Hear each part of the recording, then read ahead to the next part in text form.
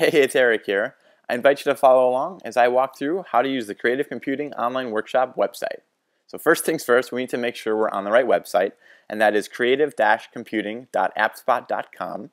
And you'll need to go ahead and log in with a Google account. So I'll go ahead and log in with mine really quick. So once we've gone ahead and logged in, we'll go ahead and register for an account.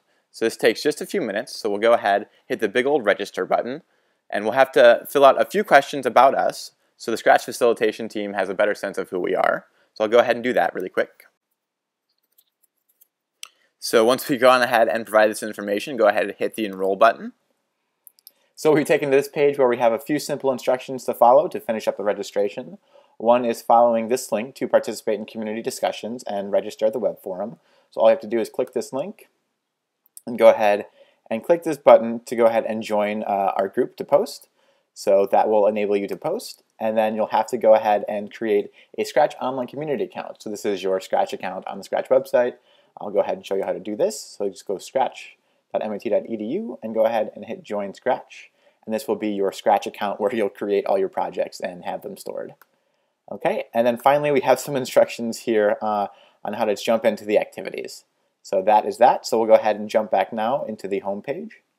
And then front and center here, you will see your workshop schedule. Now, this is going to be your go-to for the activities, for the office hours, and for submitting your design notebooks for that week. So right now we are in week 1. So the only links active right now are, well, for week 1. So we can go ahead and dive into the first link here, which are week 1 activities. So these are going to be your assignments. So we go ahead, click this, and we're taken to an overview page. Now this overview page is essentially, well, an overview of the activities for that week. So if we go ahead and watch this brief video, it will be Karen explaining what we're going to be covering in week 1. Now if we want to jump to a certain spot in the video or come back and reference to a certain spot, we can just go to this time code here. This is all laid out, and then just jump to that in the YouTube video. So also, if something is being referenced within the video, for instance a reading, they'll be linked down here in the references. So that is your overview. So once you've viewed the overview, you'll have a better sense of the activities that we're going to be covering that week. So for instance, we have the About Me activity. So we can go ahead, click that, and we'll be taken to the About Me overview page. So essentially, this is going to be a text description here of the activity. And then if we want, we can go ahead and watch this brief video where Michelle will explain the activity and briefly show a few examples. And then below it, we will have the checklist for the activity. So these are your instructions, how to share your project, and how to give feedback in someone's design notebook, and what you should write in your design notebook. So if you're looking for additional guidance on this activity, specifically, we can go ahead and watch one of these 2 videos, or both videos if you choose. And these are walkthroughs by myself and MJ, where we walk through how we created our version of this project. And if you really want more resources too, we have here at your fingertips 3 other great resources, which one is a link to a discussion board, and this is the discussion board specifically for this activity. So this will, if you click this link, you can go ahead and post questions about the activity. Down here we have the nuts and bolts videos. So these are essentially short videos, 5 to 8 minutes in length, that go over some of the concepts in Scratch that are important to this specific project. So for instance, if you're having trouble with the user interface, you can go ahead, click this video, and it'll be MJ explaining the user interface in about 5 minutes. And also we have sample projects that we can view. So these sample projects are projects that have been completed in the past that would be helpful in completing this project. You can dive in, look at the code that they've used, or look at them for inspiration. So we have plenty of resources to help you complete the project. So let's go jump back to the home page, and we will check out the office hours. So this is the second and third link here. These are going to be 2 sessions of office hours. So we have one on Tuesday and one on Friday. So we'll go ahead and view the one from yesterday. Now, office hours are essentially an opportunity for you as the community to ask the facilitation team questions. And we will be on a Google Hangout, all of the facilitation team, and you will be submitting questions via the workshop forum. So if you go ahead, and here's the link for the workshop forum, you can just jump into this and ask us a question. Or if you're on Twitter, you can use the hashtag CCOW.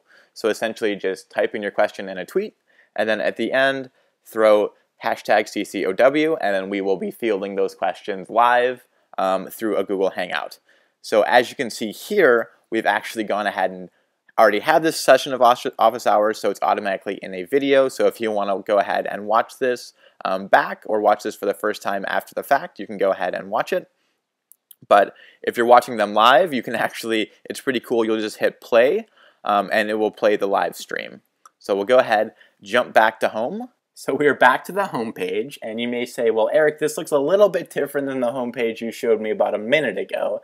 And I'll be honest with you, we actually are updating this video because we've created a more intuitive way to submit your design notebooks.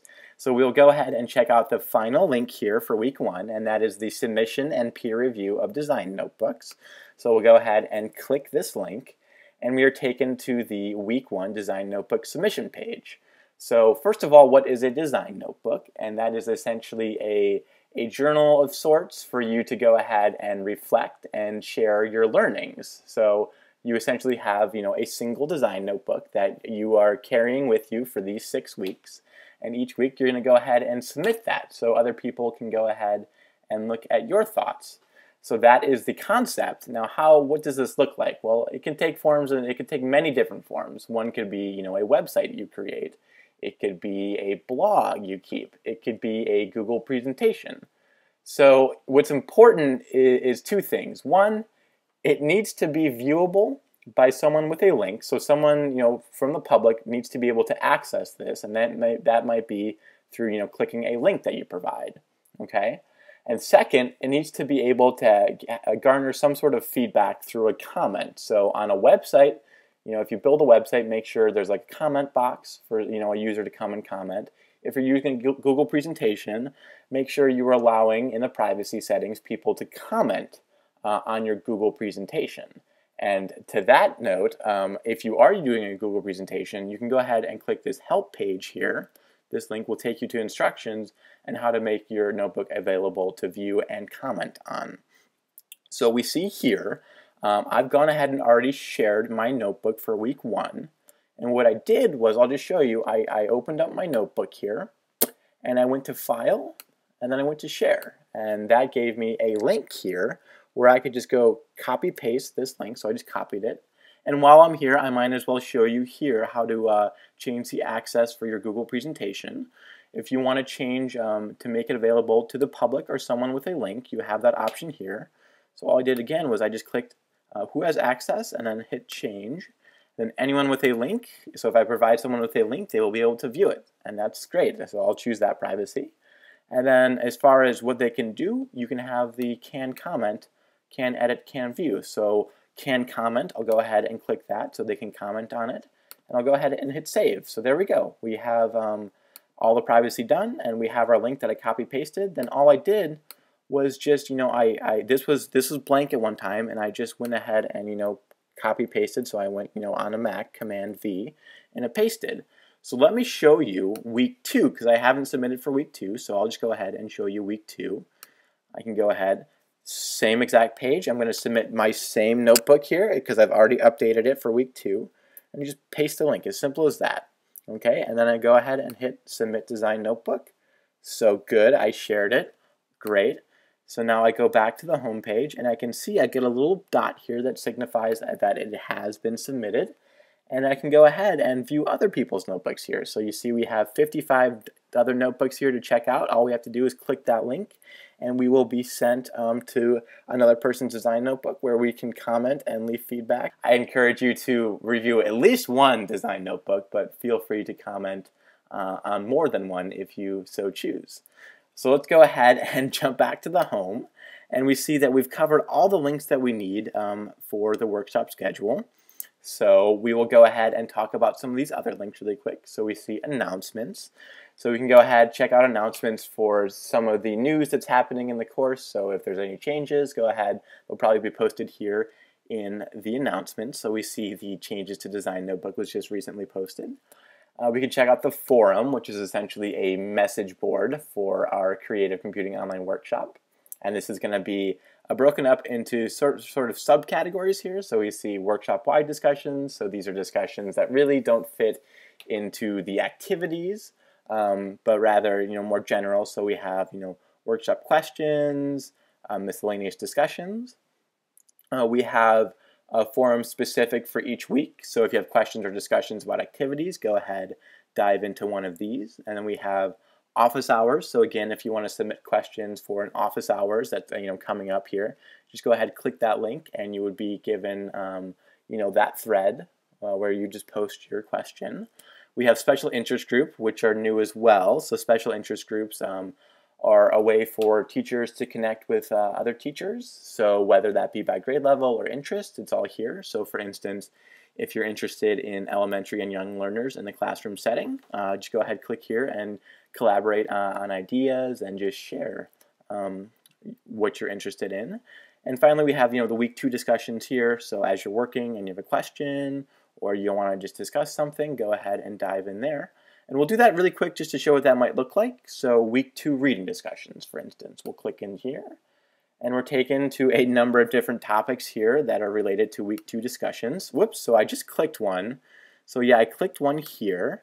We can see that we have a nice conversation going on here, and if we want to add, we can just go ahead and hit post reply, and we'll reply to this discussion. So that is cool. I encourage you to use the message boards and really leverage your connectivity here with your classmates. And finally, we have a couple more tabs here. So frequently asked questions, so maybe something that wasn't covered in this video, or just a burning question you may have that's sort of general. It's probably covered here in the frequently asked questions. And finally, we have the Scratch Creative Computing Online Workshop team. So you can read more about us and look for us posting on the message boards, or look out for us in office hours. So if you want to learn more, please feel free to read through our bios.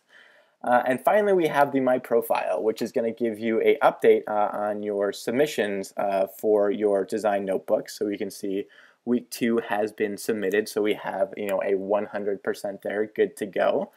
And also, if you want to change your name, you have that option here too to change names. So all pretty cool. That was your crash course into the Creative Computing Online Workshop. If you have any questions, please feel free to post them in the forum. I suggest posting them in the workshop-wide discussions, and go to general workshop questions and suggestions. Also, please feel free to reach out to us during office hours to get your question asked live. So I hope this was helpful, and I look forward to working with you all here in the upcoming weeks. Enjoy.